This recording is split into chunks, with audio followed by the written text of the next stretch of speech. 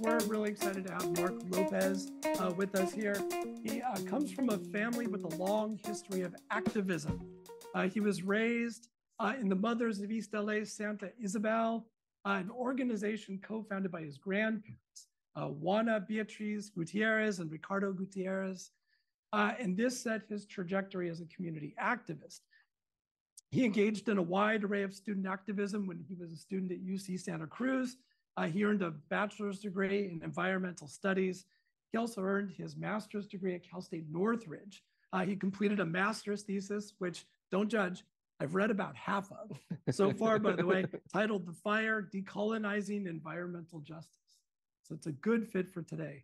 Mark was a member of East Yard Communities for Environmental Justice for 3 years before he joined the staff. And after serving as the lead organizer for East Yard Communities and co-director, he then served as the executive director of the organization for over 6 years. He's now serving as the East Side community organizer and a special projects coordinator. So he organizes on this side of town. And I like how he puts this. He organizes in the area where he was born, raised, and continues to live. Mark is also the 2017 North American recipient of the Goldman Environmental Prize. So please join me in a round of applause welcoming Mark Lopez.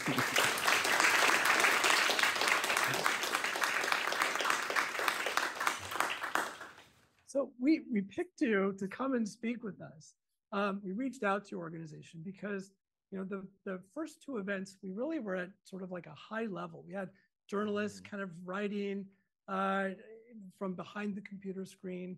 And we had folks running a podcast that really was trying to educate people about environment and climate justice, but nobody had been doing the climate work. And that's kind of where we were really lacking. And so your organization came highly recommended by those reporters, actually, because I think you guys had collaborated on this. So if you don't mind, let me just start and say, first acknowledge here today we have Dr. Alvarez interviewing Mark Lopez with us. And this is Jade Hernandez, who's part of the Public Health Student Association. So I've got a mic on. You have to remind me to pass the little mic around between the three of us. You can hang on to yours. Okay. So let's start with this. I think, and you can tell me, how do you refer to East Yard? Do you have like a short, because it is a mouthful. What do you call it? Well, first off, just thank you for the invitation. And especially Jade, I think, we're constantly getting hit up for being asked to speak at different campuses and a million other things. But Jade reaching out to her former teacher, who's still an active member of our organization, that was in me. I was like, okay, let me go find that email wherever it's at, and respond to it. But yeah, I mean, East Yard is kind of what we call it for short. Yeah, I mean, EYCEJ is not. It doesn't roll off the tongue. Yeah. So we usually say East Yard or East Yard Community. East Yard. So I'm going to call it East Yard. I think you guys are maybe best known for your work with the Exide battery recycling facility problem. I think everybody in this room probably has heard of sort of the lead exposure that's come about in Carson because of that Exide facility. In Vernon, sorry.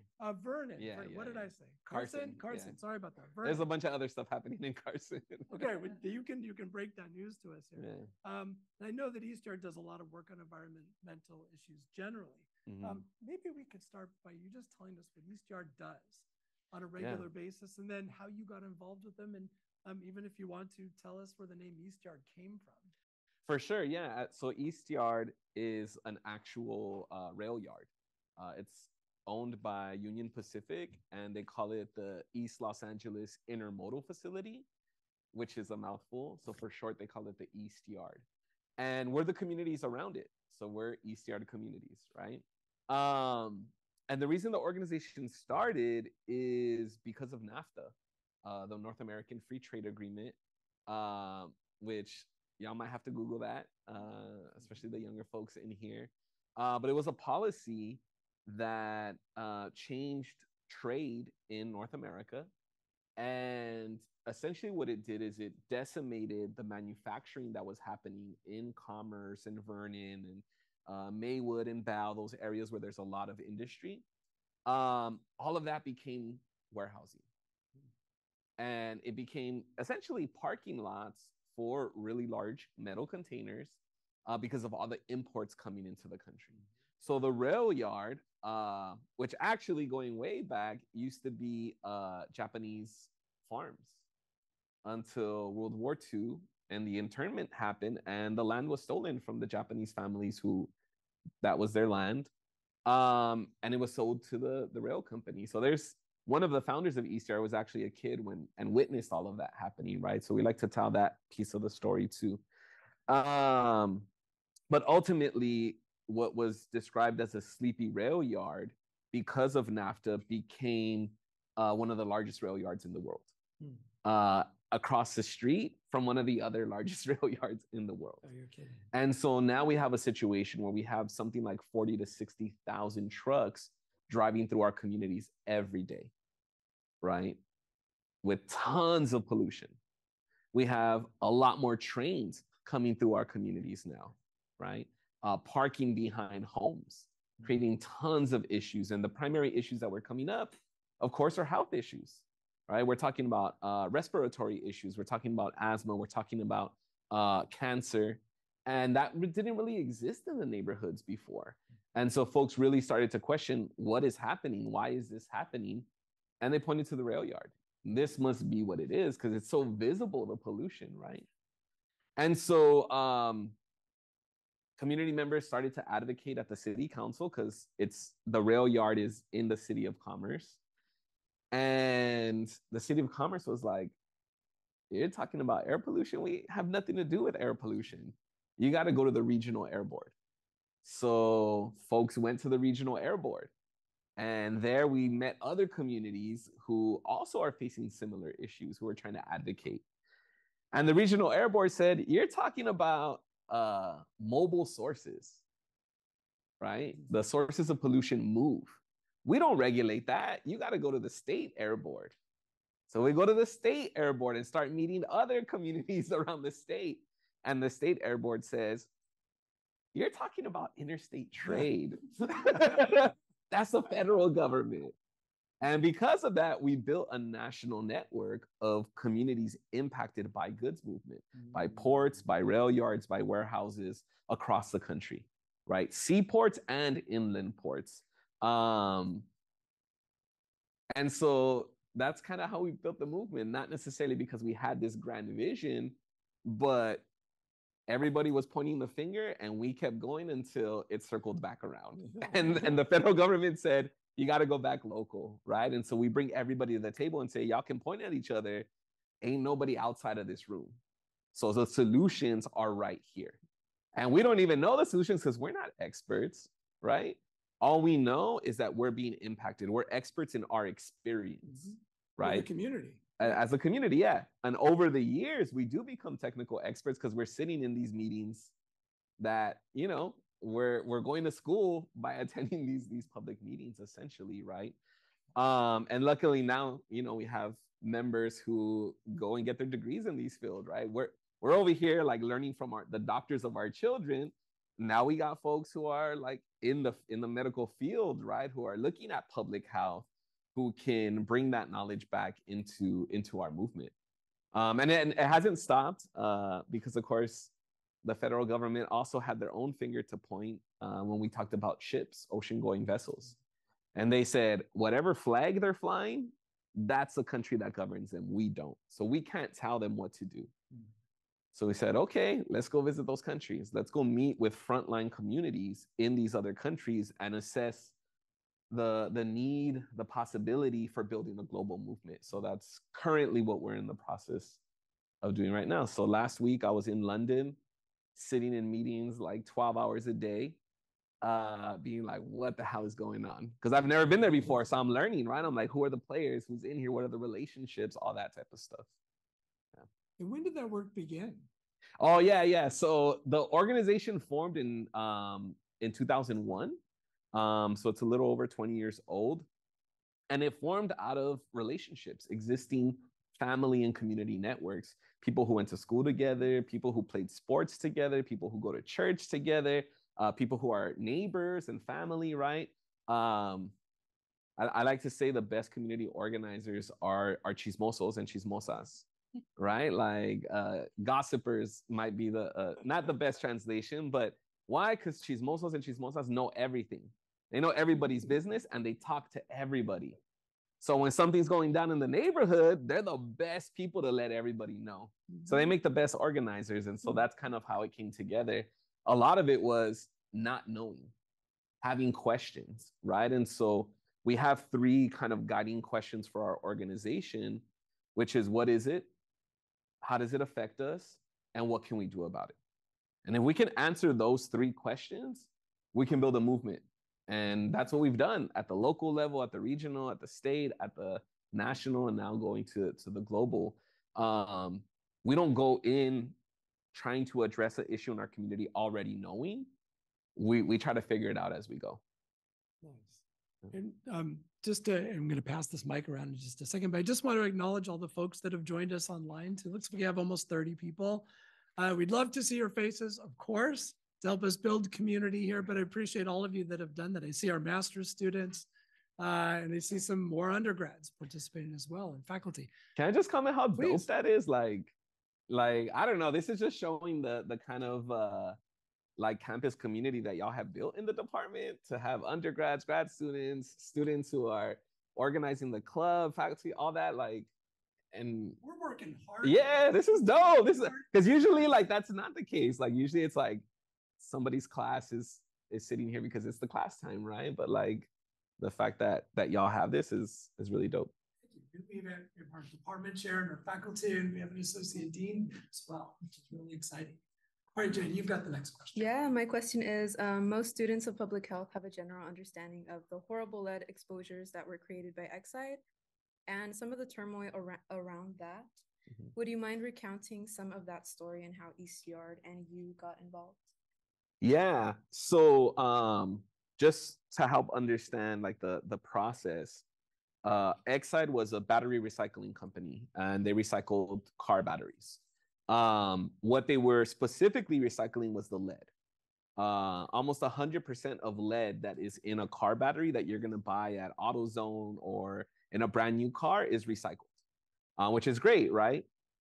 Unfortunately, what they were doing is essentially they would crack the batteries open, they throw them in something called a blast furnace that's just trying to burn everything away and melt the lead so that they can collect the lead and make new batteries, right?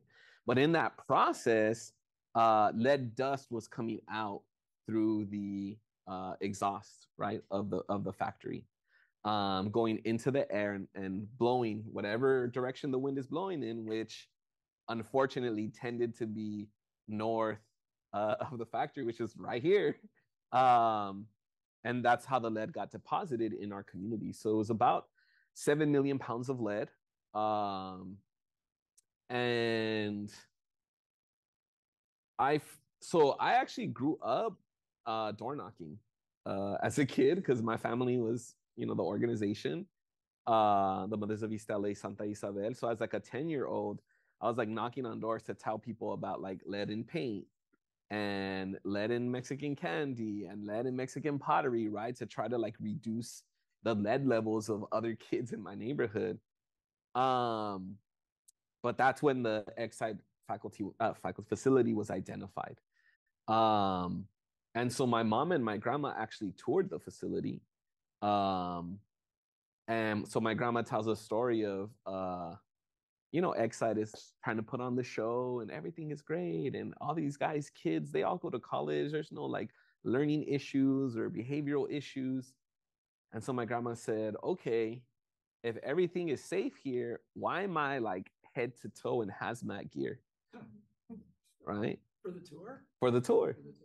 And on top of that, why aren't any of your workers wearing this gear? So that was an indicator, right? If the company doesn't even care about their workers, they could give a shit about our community, right? That's just the reality. And so this was like the mid-90s. And there was some traction at the state level that kind of, unfortunately, when politicians rotate out, political will goes out the door. Whoever comes next, whatever they care about, right? And so after I graduated from UC Santa Cruz, I came back And it was actually a mailer that my grandma, because I would just go kick with my grandma and my grandpa like for hours, to hear all the stories, the movement stories, the, back in Mexico stories, all that stuff. And she was like, hey, this facility's still open, right? And so that's the first time I heard about it. And I was like, and I was still on the younger end. So I was like, I don't even know what to do with this exactly, right? But in joining East Yard as a member, and then joining the staff, I started to learn a little bit about what East Yard was doing at the time, because the Mothers of East LA, Santa Isabel, stopped functioning when I went away to school. So when I came back, there wasn't like an organization for me to come back into. But a homie had hit me up about East Yard and was like, yo, like everything you talk about is right here. Like you need to come join this movement. And so I did. And so East Yard had already started to put pressure on the city of Vernon and then on the city of Commerce to try to pressure the city of Vernon to shut down the facility. And the city of Vernon was like, you're talking about air quality? Like if they have a business permit, then they're gonna exist. Like we don't care about that other stuff. And so then it was about figuring out, okay, that doesn't work. What is another avenue? And so ultimately what initially got Exide shut down was Exide was allowed to pollute us to a certain extent. They're allowed to release a certain amount of lead, which is wild because there's no safe level of lead. Any lead exposure is right. Know that for sure. Yeah. So they're allowed, but every time an inspector went to the facility, they were always exceeding that level. Like never were they under the level. So they would get fined, but then they weren't even collecting the fines. So it's literally worthless. It's nothing. The enforcement was terrible. So the strategy was get the air district to change the policy, to reduce the amount of lead they could poison us with, so that we can say the technology they have cannot reach that level. And so they shut them down. While they were shut down, that's when the federal government completed their investigation and then came through and said, we can either hit you with all these felonies or you can agree to permanently shut down the facility and clean up. I'm trying to remember. So what is the current status with Exide? Because I feel like there was cleanup happening. Yeah. And then there were rumors that they were basically cleaning up people's front yards, scooping dirt away, and then dumping it somewhere in Arizona or New Mexico. But I don't know do you have the latest? Oh yeah, for sure. I'm on the phone like multiple times a week talking to whether it's like state agency folks to local workers to community members, and it's a mess. It's terrible. It's I think some folks thought when we shut down the facility like a decade ago, like we won, that was just shutting off the tap. Now it's about going and cleaning up the mess, and it's been really difficult because ultimately the agency that allowed this to happen is responsible for overseeing the cleanup. So how are we going to trust them to do that right? And they don't do cleanups. So what they do is they contract out to construction companies. And these construction companies, they don't do cleanups. They do like demolition, right? So they're not adhering to the specific protocols, right? But luckily, we fought for local hire. We said if millions of dollars are going to come into our community for cleanup, we want half of those jobs to be for community members, right? There needs to be a benefit for our community, right? No high school diploma required. If you have a record, you're not excluded. And those are often barriers for a lot of our community members, right? And if y'all know of anybody, because there's going to be here's a little plug, there's going to be a training that's going to happen for local community members to be able to get those jobs, because we just restarted the cleanup. There's a whole lot of details to that, but ultimately, the union that represents these workers is going to be offering a free training. I think it's like 2 weeks of training, and then you'll get the job placement. And these jobs, you're making over $40 an hour. I think it's 48, something like that is where you start, right? So no high school diploma, you can have a record, and these are life-changing jobs for families, right? So if you know of folks, hit me up after. I'll hit you the info. But one of the reasons too that we fought for local hire was because we knew community members, they weren't going to stand for BS, right? If they saw something not going down the right way, they're going to say something because that's their neighborhood, right? And that's what happened. We had community members walking into our office to tell us, hey, this is what's going on in the cleanup. We have people calling us, texting us, emailing us. And so through that, we've been able to push back and say, hey, the contractor's cutting corners. The contractor is not doing proper things with the soil, right? And it's ranged from illegally putting it in dumps around LA, that's not supposed to happen, to dumping it in a neighbor's backyard, which of course is not supposed to happen, right? There's been a lot of issues, and then when workers speak out, they get targeted. They get ridiculed, they get intimidated, they get fired, and these are all things we've had to fight. So recently, we were able to have the contractor's contract end and get a new contractor. And this isn't the first time that happens, but we have to get a contractor removed because they're a bad actor. So there's a new contract in place, and we were able to get a third-party monitor. And so this is a contractor that's in charge of overseeing what's happening and enforcing, essentially. And they were actually hired a community member who has been a longtime whistleblower of the contractors. And so he's out there, he's like, I already know the games you play, right? So I don't hey, come on, fool. Like, I'm gonna have to take a picture of this. Like, just do it right. Just do it right, you know? And so I think he's definitely helping develop that rapport of like just all you gotta do is do the job. That's it. Like, these contractors are getting paid millions of dollars. Just do the job.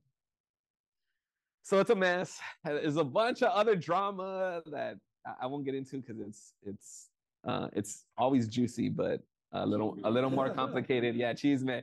If y'all are from the East Side or from Southeast LA, if you're from the X side impacted communities, we actually have a community meeting tonight. If you want to hear the cheese man in detail of what's going down, because it's wild, talk to me after the class and I'll let you know where it's going to be, or I shot Jade the link for the Zoom. Y'all can join by Zoom. Yeah. All right, so next question. So this story offers at least a few lessons about public health and environmental justice and even larger complex issues like climate change. So if you could pick one or two lessons learned from your experience with X-Side, what would they be? I think one of them is you have to lead with solutions. I think that's one of the reasons why we've been so successful in this fight is we're like pulling these agencies along. They don't want to do the right thing. Sometimes they're allergic to the right thing. But when you create the path for them to walk, they have no other option but to walk it. Because we're not just talking, we have a community movement to back it up, right? To force them to do that. So a lot of times, and this is something that I think ECR members have been really good at, a lot of times we're really good at like what we don't want. We're really good at what we're against. We're really good at what we're trying to stop. But sometimes we're doing that so much that we don't even have the space to think about what we do want, to think about our vision, to think about our dreams, and how we want to get there. And so being able to do both of those things is really important for keeping it moving. And then the second one is you can't trust the government. You can't trust the government. And it's interesting because one of our members, I joke with him because he served in the military. He was very like America number one. And I've had conversations with him, and he was just like, it wasn't until I started to understand what was happening with this that I realized that like the government is made of people. And there's a lot of terrible people in this world, and a lot of terrible people unfortunately are working for government agencies. And so over the years, we've literally had to call out lies that the State Department of Toxic Substance Control is telling. One of the most egregious ones was they were telling principals of Exide impacted schools that they didn't have to worry about the lead. They said, there's no lead problem at your school. And so we had to go and actually look at the sample data. And we're like, oh, okay, we know how they gave you that number. They averaged it out. Right? So let's say you take 10 samples, right? They didn't tell the principals, here's the result of 10 samples. They said, generally, here's your lead score. So what they did is they used the samples that are low to dilute the samples that are high. And so instead of telling that principal, that tree well on that playground has toxic levels of lead, they said, overall, your school is clean. And so we had to go and talk to the school board members and be like, yo, here's the data from the state saying that your schools are contaminated. And they were like, what? What are you talking about? They told us everything's fine. And we're just community members, right? So we're like, request this document from them and take a look for yourself. Right? So we had to kind of walk them through that path of how to do a PRA request, a Public Records Act request, all that type of stuff. And then they were like, yeah, it's right there. It's in their own tables, their own measurement tables that show that there's high levels of lead. And so instead of the cleanup happening over the summer when kids are not at the elementary schools, they were doing it during the first 2 weeks of school. And they were just putting some like little rinky-dink orange fencing around the areas that were contaminated. Right? And so that's a threat to our community, right? Like, and if we didn't advocate, if we didn't go look at those numbers and we didn't bring that forward, those schools would still be contaminated today, right? And there's a bunch of other examples of how DTSC has done that. But I think, especially when we're talking to like some of our high school members, we're like, if you don't like math, homie, you need math. Like, we need you to like understand how to like read charts, how to like read tables, how to read graphs, because that's how they're going to represent the data to you. And so you got to be able to understand all of them to be like, well, why did you choose to represent the data in this one? And what would the data look like if it was represented in this other one? Right? And that's where you catch them in trying to kind of hide the data, right? So, yeah, I don't know. There's that saying like trust but verify. It's like, don't trust and you better go verify. I love that. Actually, you might have noticed there was a bunch of chuckles going around when you said the data because you got to learn like the data stuff. Everybody here has like struggled with their epidemiology classes and their biostats classes, and they're wondering the why of all of this, right? And we try to tell them what the why is, but it's good to hear it from your point of view. For sure. Yes. Okay. All right. So I'm still stuck on one thing that was in your bio about this idea of you organizing where you were born. Yeah. And I think that is so powerful that when you have deep ties to like a community, you feel empowered to do something about it. I know a lot of our students feel the same way. Like they want to do work in the communities where they were born and raised, where they live. My family has roots in Glassell Park and Highland Park going back to the 1930s.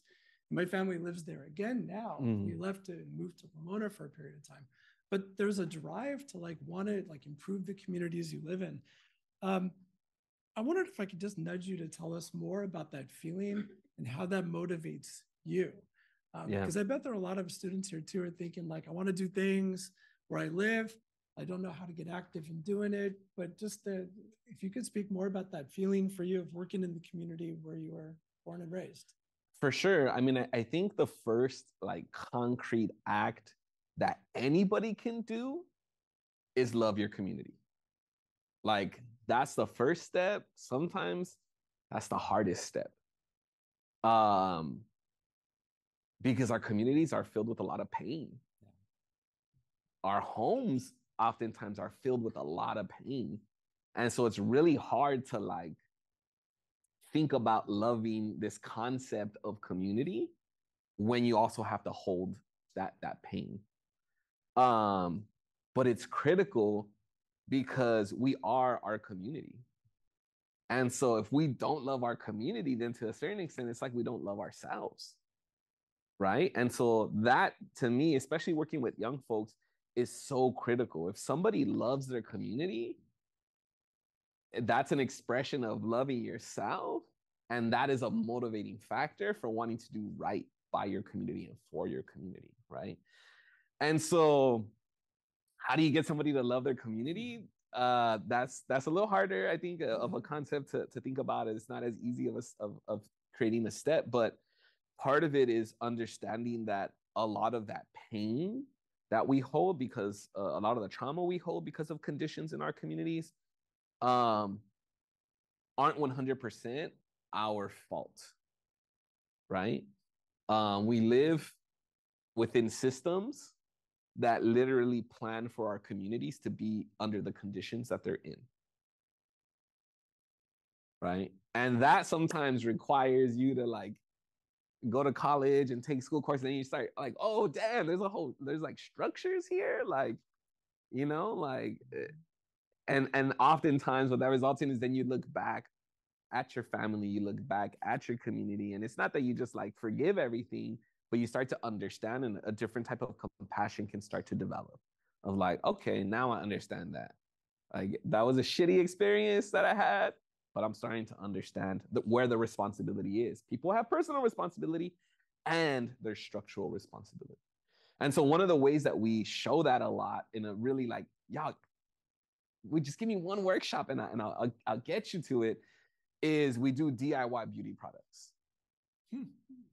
DIY home cleaning products. And we say, this is how to do these things without poisoning your family, right? Because if you start throwing fabuloso around, that's toxic as hell, right? Things to clean your stove, things to clean your tub, things to clean your toilet, toxic as hell.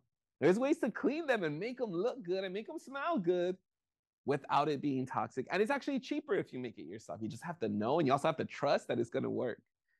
So we do that in the workshops, right? And so people are like, oh, damn, like, hell yeah. Like, you know, my kids want to go outside whenever I'm cleaning the house, but like, this is going to work for us, right? And we say, cool, you're responsible for your home. But the minute you open that door or you open that window, somebody else made decisions for your family, and you're being exposed to things you didn't consent to. Right? There's poisons coming in from outside, and those decisions are made at your regional air board, at your city council, at your state air board, at these other agencies. That's where the decisions are made. And those things are business plans. There's companies that are literally, their plan is to poison us. Why? Because it's part of their profit motive. Because it costs money to not poison us. Right? Like that's the reality of the situation. And so we say you can be the master of your home, but in order to have an impact on the community, we got to come together. And to come together, you got to get down with the movement. And that's how we get folks to be like, okay, I can like protect my family with the limited decisions I can make. But for these other things, I need to connect with other folks and take that next step to protect my family and protect my community. Just an observation about that too. You know, one thing I always notice is that like as places gentrify, like they build higher and higher fences. It seems like the gates get bigger, the fences get the plants get taller. And I feel like that sort of separates people again. Like it kind of, it's like I can take care of me and my own, but I'm not part of this larger connected community. For sure. And so like part of my question for you is like, how do you overcome that movement to isolate or separate ourselves? Yeah, I mean, and even thinking about just the COVID experience, like y'all went through schooling through isolation, right? Which is I did it, so I don't fully understand it, but that's wild. There's impacts to that, right? I think part of it is talking to folks about what community organizing is, because a lot of times people think community organizing is like 1 million people marching in downtown LA.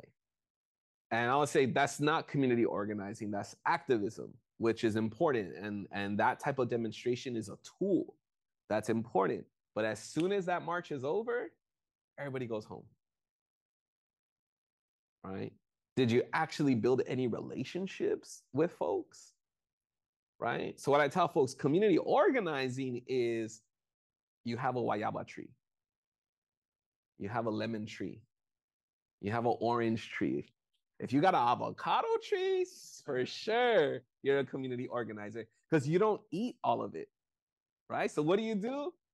Your mom might be like, lleva la bolsa al vecino, right? Go take the bag to your neighbor. Your tia's gonna come. We're gonna give her a bag. You know, take a bag to your professors. You know, that type of stuff. Especially if you got avocado trees, right?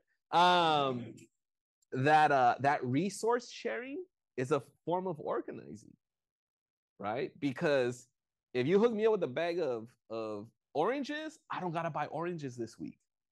So that's keeping money in my pocket. Those oranges, I'm pretty sure you didn't go and put like industrial pesticides on them, right? So it's gonna be healthier for my family. Plus, a truck didn't have to drive those oranges into my community and pollute us in the process. That's a form of community organizing. We may not see all the like impacts of it, but that is a form, right? I think about my grandma's like a señora de las plantas, right? And there might be some of y'all in here that might be why you're interested in public health, is you got some señoras de las plantas in your family, but the lady of the plants, right? So somebody would come to my grandma's house and be like, my daughter is this, this, and this. You know, this is her symptoms. And my grandma would go outside and get different herbs and come back and be like, do this, do that, do this, do that. Put some honey and lemon on it, and then they'll be good, right? That like traditional knowledge sharing, that's a form of community organizing.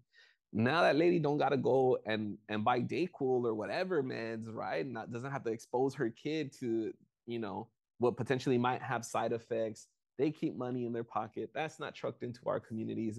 It's not produced in another community, right? That's a form of community organizing.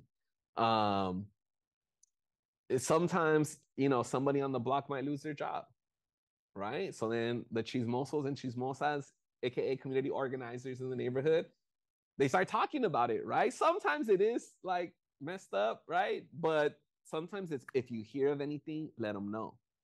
They know how to do tile. They know how to paint. On my mom's block, the dude had a disability, but he knew how to change brakes.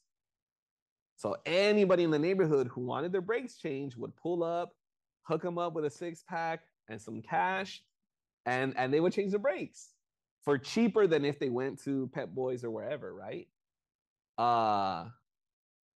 So that type of resource sharing, information and resource sharing, that's community organizing. And it's things that our families do all the time. It's literally the only way a lot of families can survive, right? So that idea of community organizing isn't something that's so huge and grand that you need to aspire to. Like, I would ask you to recognize the ways you're already doing that, or the way you're being organized. Somebody's probably organizing you and you're doing things. You're like, oh, damn, I didn't even realize I was part of this, like this practice. And so then you take that skill up and think, well, how can I do that? How can I leverage those relationships to address this other issue or respond to this other concern? On that note, before I forget, I have organic lemons from a tree because I cannot consume all those. So be sure to get one. And there's some bananas. There you go. Pick one up. You can make a healthy salad dressing with olive oil and a little salt and pepper, and it's healthy. For sure. Squeeze a lemon, take a little shot for the throat health right now. I know there's there's like some you know, illnesses going around right now. On that note, we've got masks and hand sanitizer. Yeah, so the next question is, our Department of Public Health is holding these events to learn more about what we can do to address or prevent climate change. And we're also trying to build community to make this happen, but it sometimes feels overwhelming to think about such a large problem, and it feels out of our hands. So what advice might you have about taking action, even when it's overwhelming and it seems impossible to fight it? For sure. Because climate change is like, it's the whole world. How are you going to solve the whole world's problem? I think so. In the trajectory of this movement that's called environmental justice, I think about my grandparents. They never called it environmental justice, right? They were like just calling out the specific companies or agencies or whatever. I learned about environmental justice when I got into college. I was like, oh, that's what you call what we do? Okay, cool. But for me, part of it was like, oh, this feels like, and the government adopted it for sure. This feels like you don't want to call it environmental racism because you don't want to make anybody uncomfortable. So then later comes climate justice, which feels like, because environmental justice is like neighborhood oriented, but climate justice like can include everyone, which is cool, right? Being inclusive, but it feels like it removed it further from our communities. And so I push back on those ideas because of environmental racism, because of environmental white supremacy. Climate change starts in our neighborhoods. Climate change doesn't start in the Arctic, right? Climate change starts right here because the biggest climate change contributors are the companies in our communities. And so we don't need to go and look for the dolphins or the old growth forest, or we could look here on our blocks, right? And so what I say is climate change starts in our barrios and climate change will end in our barrios. And we're going to be the ones to end it. It's not going to end on its own, right? So by changing what is possible in our communities, we change the world, right? I think there's that old saying like, think globally, act locally. And I'm just like, act locally, impact globally, right? Because again, some of the biggest corporations in the world, they operate in our communities, right? And so if we make it impossible for them to kill our planet, to kill us, then that's the only way it's not going to happen, right? And I tell folks, if you really want to understand climate change, you got to understand, right? If you want to think about it as the health of the planet, you got to understand the health of our communities. The health of our communities is an indicator of the health of the planet. Absolutely. Yeah. I was going to mention my grandparents, since I was a little girl, they would collect cans, to make a few, extra bucks. And they were practicing sustainability without even knowing it. And now I collect cans, but I want to recycle and try to help a little bit with climate change. So it's interesting what you say, that, our families have been practicing that way before it had a name or any kind of connotation. For sure. Yeah. Just to add on to that a little bit, I think like the folks often who have the least are the ones who have the least impact. Yes. Right. And so often that's where you're going to find the solutions. Unfortunately, at the global scale, some of that gets twisted sometimes, right? So like the amount of, just as an example, single-use plastics that have entered daily life in third world countries is something that is strategic because oil companies see the future is not combustion. Their future, their economic, their business future is plastics. And so that's what they're going towards. And so they're trying to make plastics everywhere. So I was in Colombia trying to connect with folks on goods movement, on ports and all of this. And they were like, you got to come see our beach. And I'm like, cool, beautiful. One of the most beautiful places I've ever been in the world, until I looked down. And the beach is covered in plastics. And they said 30 years ago, this was non-existent. Something has changed in the world where now this is our reality. And they're like, we get plastics here that are from Cali, from like the big cities in Colombia. And we have plastics from as far as Spain landing on the shore here, right? And so it is important to like look at our communities, but also look back in time in our communities to find some of those solutions, because some of the current conditions in our communities have been modified because of, again, the profit motive that some of these companies have. So, so our students are activists at heart, and they want to make a difference in their local communities. What is one or two things that they could do today or tomorrow to help with the environmental movement? I guess maybe two would be, so one would be, there's a tool called the Callan Viral Screen. Some of y'all might use it in your classes already. Definitely use it, because you can look up your neighborhood, right? You can look up any neighborhood, but look up your neighborhood and see what's impacting your neighborhood. That's one way to start to find out like what's going on in your neighborhood. And that tool, because it's not the easiest tool to use, but a motivating factor that I hope to impart to y'all right now is that tool comes from our communities. That tool comes from the movement. That tool comes from our communities being like, you act like this facility is an island. It is not. It's next door to another toxic facility, and it's across the street from another toxic facility. There's something called cumulative impact. But the agencies were just thinking about, oh, this one company is okay, right? So we actually went door to door looking at what's actually in our communities and comparing it to agency data. What does the government think is here? And we're out walking, what is actually here? And of course, what we found is tons of things that the government doesn't even know is going on in our communities. Tons of toxic things, right? So that leads to enforcement. And then a couple of academic partners kind of turned that into the EJ Screen model, which became like an academic tool. And the EJ Screen model was the basis for the Callan Viral Screen. So that's our tool, y'all. That comes from our community. So definitely use that. And then once you do that, do some research, connect, find out, is there anybody in my community who's doing something about this? Because if there is, connect with them. If there isn't, that's where you got to consider, what could I do? Right? And you know, a lot of times your family's gonna be like, hey, you're annoying, dude. like, so what? I use Amazon, right? I don't care. And you be like, what? Oh, they got these facilities in our communities and the amount of trucks and these vans that are polluting us and the plastics and this and the that and that. And they're like, hey, you're annoying, right?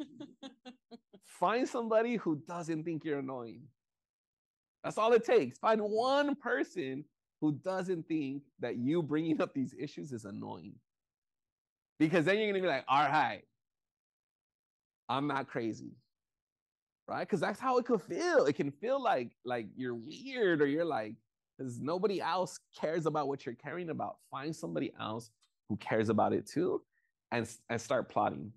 That's where you start like, what could we do, right? And I don't know, make an Instagram page just to like put some info out there and like force follow all your like homies and your family, like, you know, like just to start to influence that way. And then when you do that, you'll find other people, and like that, you start to kind of make those connections. But I think more than anything, like, learn from what other folks are doing. You don't have to invent something brand new.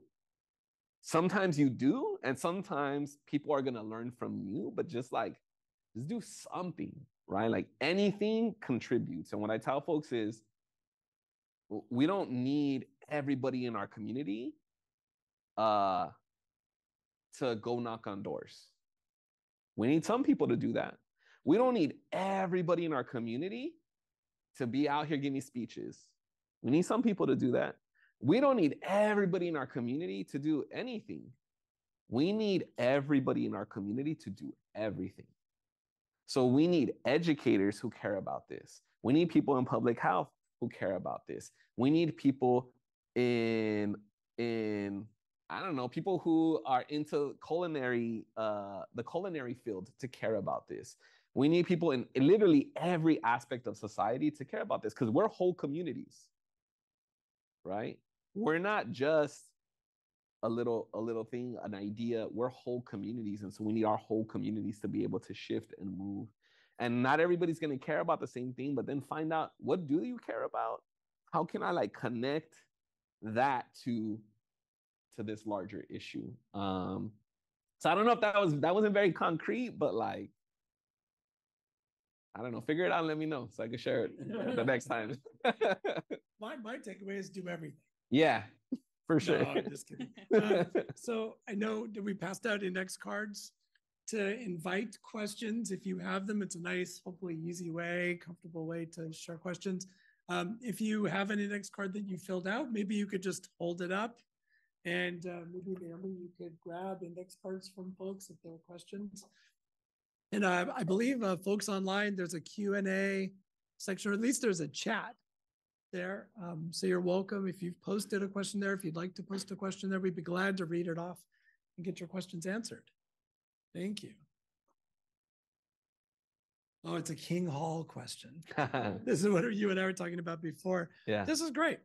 There's an asbestos problem in King Hall here on campus. As students, what advice can you give us to advocate for ourselves when it seems like the problem is just being swept under the rug? Literally, We'll start yeah. there. Yeah. Look at the data. Request the data. Don't just accept a statement from the university.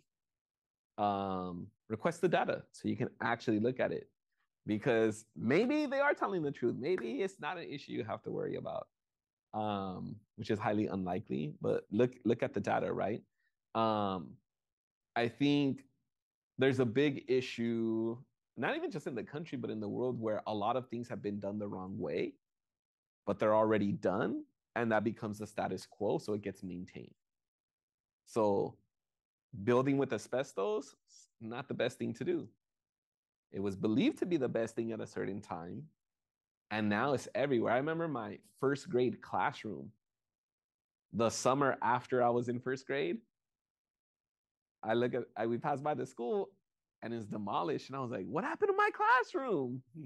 It had asbestos. And I'm like, when did you find out it had asbestos? Right? Because I spent the whole year in that classroom. Right? So a lot of times decisions are made based on what people in power think is feasible, what's possible. Right? Did they have another classroom for us to sit in? Probably not. So they're like, these fools got to sit in that classroom. Did they have the funding to demolish it and build a whole new classroom? Probably not. So they're like, these fools got to sit in that classroom. Right? There's other things that inform decision making besides like hard science. Right? Oftentimes it's just about logic. And so what you consider logical may be illogical to someone else. What someone else thinks is logical, you may think is illogical. And part of it is, what are you prioritizing? So somebody who's there, that's actually their job, is to make a decision on what happens with this building, is going to be thinking about, how much is that going to cost? Does the university have the funds for that? What classes or what activities happen in that building? Where are they going to happen during deconstruction? Right? Those are all things. Oftentimes, usually corporations are going to think, if we admit this is a problem, who's going to sue us? Yeah. Right? And can we afford that? That becomes a whole nother part of the analysis, right? I know for me, I'm like, I don't give a shit about money. What's right is right. And poisoning us is not right. So whatever we got to do to stop being poisoned, then that's what we got to do. And we'll figure it out along the way. And part of just going back to the Exide issue, we had to pressure the governor to commit money to cleaning up our communities. And of course, it was only a portion of the funds. And we were like, the next governor, they may not care. And so we passed a battery fee bill. So now whenever you go buy a car battery or you buy a new car, there's a fee that's applied that now collects $20 to $40 million a year that can go towards cleaning up communities. So that way, if the governor gets mad at us or gets hurt because we embarrass them or whatever, we don't got to worry about being in their good graces to keep the cleanup going. right? So that's why I talk about like if you come demanding and you have the path forward, it's gonna be easier for them to just follow your lead. Got it. There's a whole bunch of questions on this card, so I'm trying to pick just a couple of them. This person's got a lot of ideas. You mentioned that agencies have sometimes difficulty, like releasing all the information, or that you got kind of half truths. Mm-hmm. Are there any penalties that like agencies can face for doing that? Maybe this almost sounds like a legal question, but yeah. have, like, any insight on that? Well, what's interesting is if y'all publish something, your name's got to be on it, right? When these agencies be publishing their stuff, they don't got to put no names on it. It's just coming from the agency. Sure. And then you have people within the agency who are going to protect those people because they don't want the agency to get sued. There's tons of layers of bureaucracy that allow people to escape accountability. Probably one of the nastiest things that I've seen is when you're in a meeting with somebody in power and you're breaking down what the issue is, and the next time you come and talk to them, they've used what you brought up and created a whole new story to justify everything. And you're like, what? That wasn't the situation 2 weeks ago. Now, all of a sudden, y'all were doing these things behind the scenes that we never heard of, that you admitted weren't happening 2 weeks ago. But now you're going to act like it wasn't that the whole time. So it's really nasty. And I think, I mean, it's hard. Do I want the names of everybody? Yes. Do I want to hold everybody individually accountable? Yes. But there's so much going on. There's so many issues. There's so many things to do that I'm going to be 100%. That just hasn't been my priority. I've asked other folks to do it, like, yo, can you go and see who in this agency has this background? Can you go and look at these politicians and look at their donations and see who's donating money? Were people at Excite donating money to these elected officials? How did this happen, right? There's folks who specialize in doing that type of work. That's not my specialty. My specialty is being out here in my community. So I wish those things would happen. It's rare for that level of accountability to happen. And plus things turn over probably. So for sure. They go and move to some other agency and yeah. That'd be hard. This is an interesting question because this combines like kind of our health policy, health services background with environmental stuff. So, hospitals, if they receive federal funding, they have to do what's called like a health needs assessment. They're supposed to do like a community needs assessment. I know that. And I've sat on one of these panels for Children's Hospital, LA. They need to provide solutions and actions for doing this. Do you have any? It doesn't sound like you're aware of this, but like, do you see any role for hospitals? Yeah, for sure. I've never heard of that. That sounds like a great tool that could engage folks like us, because I've spoken to folks in public health before. I've spoken to I teach a class at USC to folks that are becoming doctors. One of the things that I talk to them about is wherever you're going to be in a community. And you're going to see the people of that community. And so for you to understand what health issues they're bringing to you, you got to learn the community. And one of those things is, what are the sources of contamination in that community, right? So you might be working at a clinic, or you might be working at a hospital that's right next to the East LA interchange. And all these kids keep coming in with respiratory issues. And you can treat it like it's just another kid, it's just another kid, it's just another kid. Or you can be like, well, what's causing all of this, right? And what are the educational opportunities as part of the service, the health service, of like talking to the families about what's going on, right? Because oftentimes, thinking specifically about asthma, a lot of blame is placed on the children. It's because of what they're doing. That's why they had an asthma attack, right? No se aplaca, right? Right? Like they don't like chill. That's why they have an asthma attack. Just chill. If you just chilled, you wouldn't have an asthma attack, right? but so much of it has to do with air quality, right? For a community that's right by a refinery, was there a flare that day? Because that's going to result in a bunch of hospitalizations. And as a parent, if you're not thinking about this, you're just like, damn, why is my kid just always like not doing what I'm telling them to do so they don't get an asthma attack, right? I was here in a class one time with some folks talking to students, talking about this specific thing. And somebody came up after and was like, I have a kid with asthma and I trip on them whenever they have an asthma attack. I didn't understand that there's all these other factors. And she's like,